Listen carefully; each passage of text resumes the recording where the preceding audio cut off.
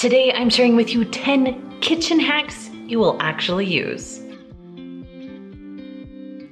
So I was scrolling through YouTube the other day and I came across some kitchen hacks. Now, I love a good kitchen hack.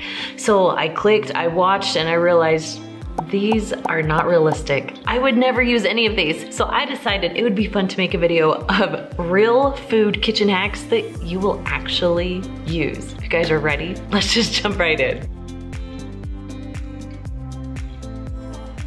Now when cutting an onion, it goes to the first water source. And so usually it will go to your eyes. And so my trick is to grab a paper towel, get it wet, and put it in between you and the onion. Then when you chop your onion, all the strong scent will go into the paper towel instead of into your eyes. Now I just wanna show you real quick how wet my paper towel is. It literally is soaking, so make sure it's a really wet paper towel.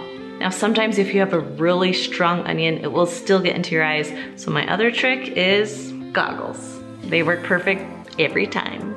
Hack number 2 is how to soften your butter quickly. You're first going to fill up a glass cup or jar with water. Then you're gonna put it in your microwave and heat it up until the water is boiling. So about 2.5 minutes. All right, while that water is heating up, we're going to open our butter and stand it upright on a plate. All right, when it's done, you're gonna dump out the water and place it right over on top of your butter. You let it sit in there a few minutes, pull it out, and you have very soft butter. Hack number 3 is how to soften your brown sugar. All right, if you have brown sugar that is hard and gross, all you have to do is stick a piece of bread in your container, go ahead and put your lid on, and let it sit there overnight. And then in the morning, you'll have nice and soft brown sugar. Tip number 4 is how to make powdered sugar if you don't have any.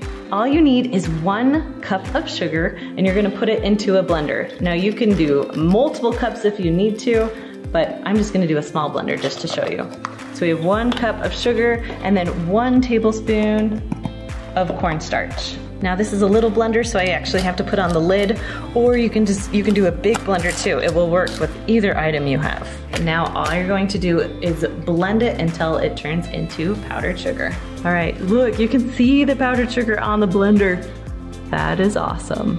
Hack number 5 is how to cook corn quickly. So first you're gonna place the uncooked corn in the microwave and cook it for 5 minutes. Once it's done, go ahead and pull out the hot corn. You're going to chop off one end of the corn and then just slide the corn out and it's ready to eat. Hack number 6 is how to actually use a peeler. Did you know that all peelers are made with sharp edges on both sides? So then when it comes time to peel, instead of doing your regular peel, you can actually go up and down and peel a lot faster. Number 7 is how to stop your pot from boiling over. Now when you're cooking food and it's starting to boil over, all you have to do is get a wooden spoon and put it on your pot. It keeps the water and your food from going over the edges. Hack number 8 is how to get the most juice out of your lemon or limes. So what you're gonna do is put your lemon or lime in the microwave for about 20 seconds. When it's done, go ahead and roll it out with your hand, and then from there, squeeze it out, and you will get a ton more juice just making it a little bit more warm. Hack number 9 is a product, but it's one of my favorites. This is a pineapple peeler. Now I love this because the usual way of a pineapple is you just cut off the ends and it takes forever to chop up your whole pineapple. With this one, you cut off the ends, you stick in the peeler, and you twist. You twist and twist and twist until you can twist no longer. Then you pull it out very gently, and from there you can cut up your pineapple. Super simple, super easy. It literally takes 2 minutes. And hack number 10 is the best way to clean the bottom of your pan. So if you ever get food, especially eggs, and it takes forever to get off the bottom of your pan, this is the trick for you. So the first thing you're gonna do is add water to your pan. Then you're gonna put it on your stove for medium-high heat for about 2 minutes.